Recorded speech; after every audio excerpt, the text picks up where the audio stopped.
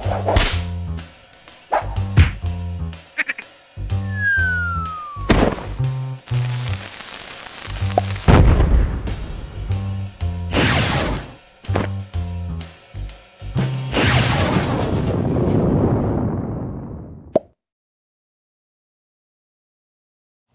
guys, we're back.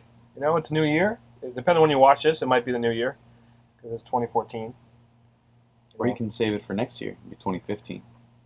It's gonna be confusing because then the books will be like either late or early, however you look at it. You know, Back issues. back issues. Yeah, they will be. They'll definitely be back issues. You know, as you know, Christmas was just last week. I hope everybody had a good holiday. Now we got the New Year's. It's throwing off the schedule again because it's on a Wednesday. So new books will be out on Tuesday, the 31st. They've been scheduling Christmas for and New Year's for Comic Day. I don't know why they Just would move it. It's it's kind of a big deal. I know. I don't know what to tell you. It's when the new comics come out. Of course, it's a big deal. So Sure, new books will be here on stuff. Tuesday, December 31st. It will be closed on Wednesday, of course, and then on Thursday, January 2nd, will be open again. So if you want the books when they come out, come on in. I know people are busy. If not, come on in Thursday, Friday, Saturday, whenever you want. They'll be here. You know, we have a whole big wall here in new comics, and they'll be there. So, you know what New Year's is about? Resolutions? It's about a big ball. Okay. It's about dropping balls. Wait a minute. That doesn't sound right. Having a good time. Okay. So you gave your Christmas gifts. You should also give New Year's gifts. That's right. And you know what's the best New Year's gift you can give? This is the best New Year's gift ever. One of my favorite stories of all time, involving one of my favorite characters of all time, one of my favorite writers of all time. Infinity Gauntlet, of course, with Thanos and whatnot. You can get a nice, cool Infinity Gauntlet bottle opener. And that's good because really you're going to be opening a lot of bottles of pop on right. your New It's Year's nice and shiny. adventure. Look at how pretty this thing is. Wow. Shiny, and it's even a magnet. So you open it up right there. It's got some weight to it. You can hit somebody with it if you want. You know. You can do whatever you want with it. You can throw it in a river. Yeah, throw it in a river. You know, it's anything that's metal. It'll stick to. Well, you're not metal. I'm not metal. No, it's a good thing. Yeah, so this is really neat. This is our pick of the week, actually. So This definitely is. It's they've made other ones like the Thor hammer, a Galactus head, a couple others. But this is like I think the best one. It's so shiny. Yeah, it's awesome. How cool is that? So it's only $18, which isn't bad considering like it's durable. It's not like a hunk of plastic. And it's beautiful. You could buy it for a girl on a date. Yeah, it's got gems on it. You know. That's right. It's bedazzled. And if she likes it, you should marry her. Yeah, definitely. So what books we got this week? I know that it's not a big week for books again. Next week, I assure you, is huge. So it's catch-up week. Yeah, catch-up week. For me, at least, I can read those thousands of books I haven't read yet. So 2 weeks in a row hasn't been big. This week, Black Science, which everybody knows is probably right behind Sex Criminals, the hottest book on the planet. You get the second printing of number one. Hot. Yes, second printing of number one. Number one sold out. Number two sold out before you even hit the stands. They're all going to second and third printings. So you get the second print of number one. If you want to read it, it's only $3. So I'd recommend reading it because it's awesome. Look at that fun art. Yeah, it's cool. So if you haven't watched the past Zapp Talks, I know you have, but let me humor you.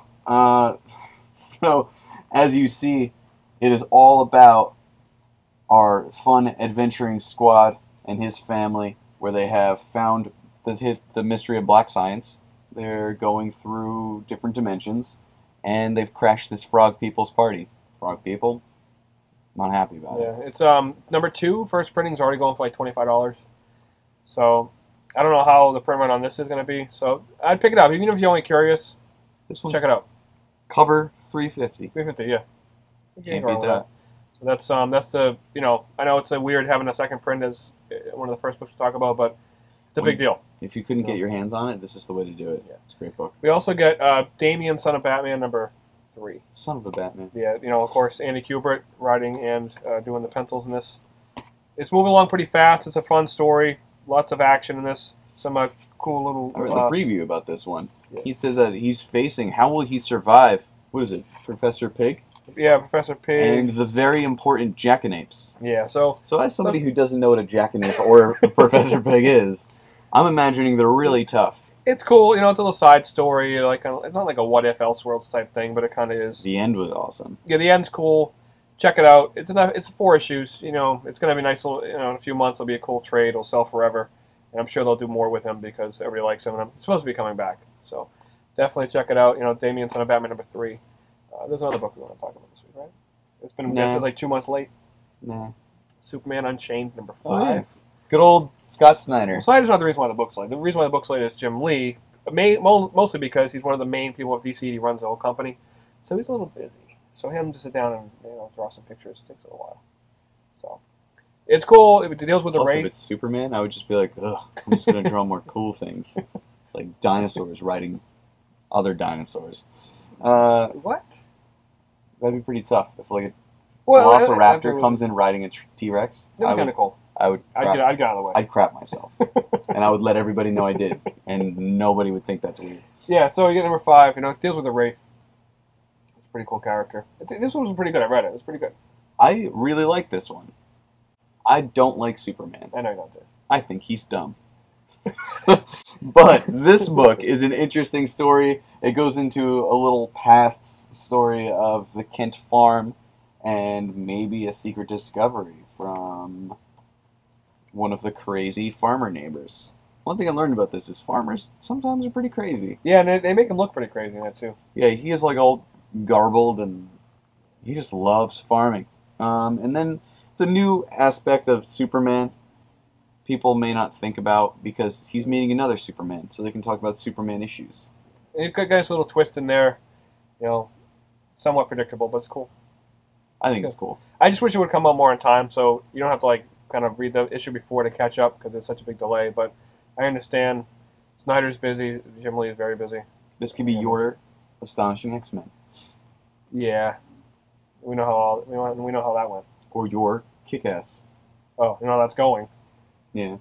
So again, I would definitely pick this up.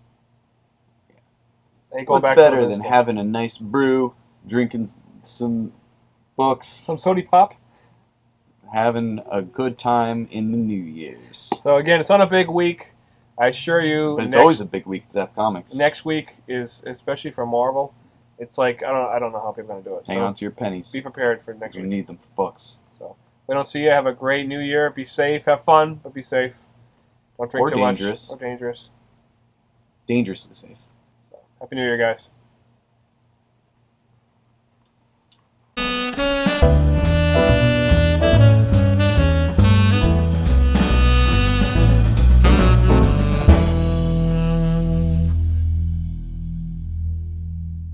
I don't like Superman. I know you don't do. I think he's dumb.